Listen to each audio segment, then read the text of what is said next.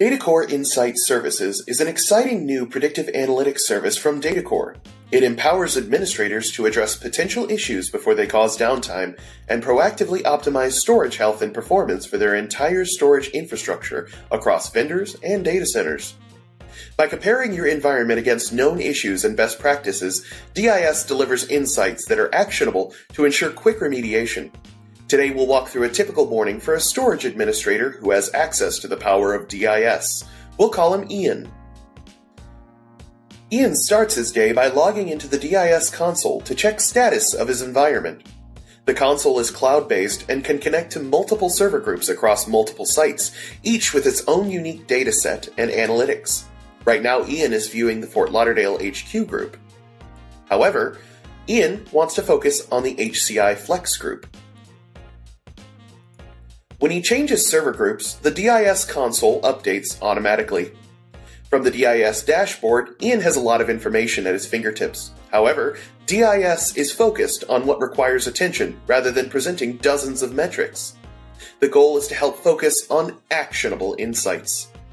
Ian can immediately see the health and optimization status of his storage based on the number of critical and informational insights that are present for each. From there, he can open the associated insights and take action if he likes. From the dashboard, Ian can go directly to key tasks, such as preparing and serving virtual and physical disks, and setting up data protection. He also has a task list available, categorized by health and optimization, and prioritized with critical insights appearing at the top.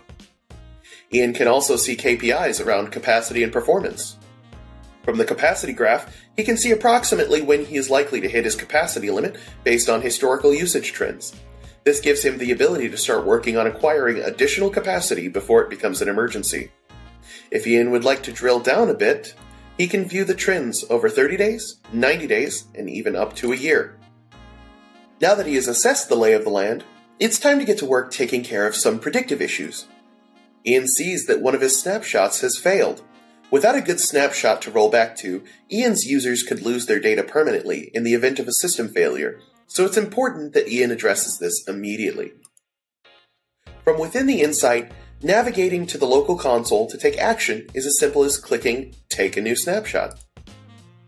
This brings Ian to the local Data Protection Services page where he can locate the problem virtual disk. Using the Action menu, he can take a new snapshot. First, we'll need to view all the snapshots available. As we can see, this snapshot has failed. So first, let's take a new snapshot and assign it to a disk pool. We're going to use demo pool for this one.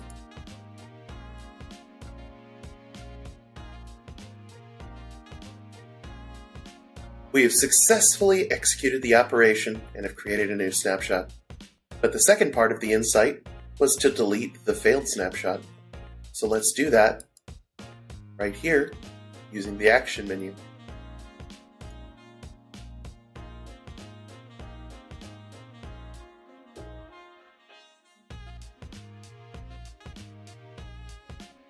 And as we see, we've successfully deleted the old snapshot.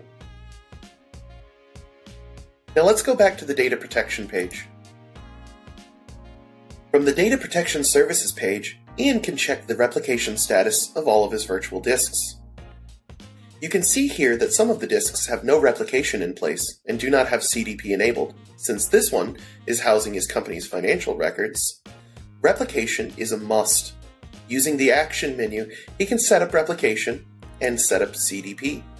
Let's help Ian set up replication for this vDisk.